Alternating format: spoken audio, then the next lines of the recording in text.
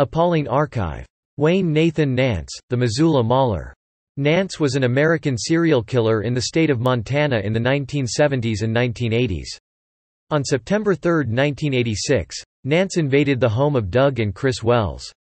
Nance beat and stabbed Doug, then he brought Chris upstairs to assault her. Although badly wounded, Doug managed to save his wife by making his way upstairs and shooting Nance after a struggle. Doug and Chris made a full recovery. Nance's injuries proved fatal, and he died the following day.